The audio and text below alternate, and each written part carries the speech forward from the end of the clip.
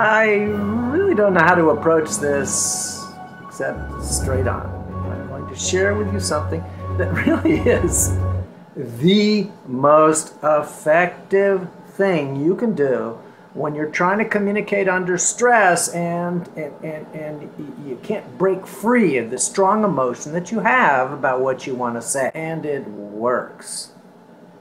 But the problem is, it's kind of silly, and people don't believe it. And I presented it to people, and I've done it with them, and they still are a little embarrassed about doing it. So let me talk to you about something that really means something to me, that really bothers me. I absolutely hate bureaucracy. I hate anything that makes it very difficult for me to do what I want to do. Okay, now I'm going to do the same thing but use a very special technique. Okay, here we go. If there's one thing that pisses me off, it's bureaucracy.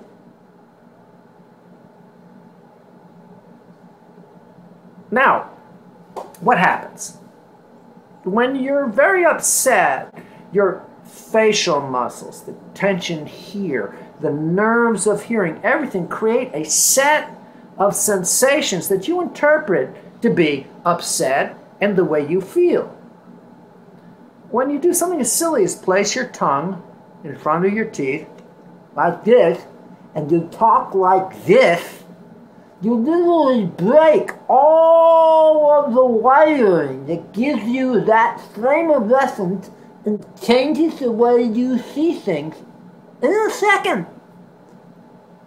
And through that, you are able to talk more essentially from who you really are. And that way you can communicate more effectively. The more important that you're able to express deeply and share the meaning that's in your heart and in your soul, the more important it is to remember this silly technique. Now let me tell you, this unblocks the pipes in an instant. So what I want you to do is I want you to try it. Literally, right now, I want you to think about something that you obsess about. Then I want you to first talk until you really start feeling it, till you feel those sensations set in that tone of voice.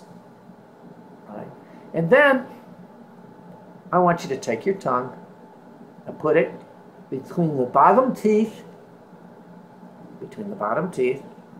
and the lip, and your lip, and start talking. If nothing's going to happen, you're going to be embarrassed. That's okay. And then you'll start seeing that you get kind of relaxed, and all of a sudden you see things. You're able to talk about things much more direct. You really start talking about what really is important to you. Now, when you have a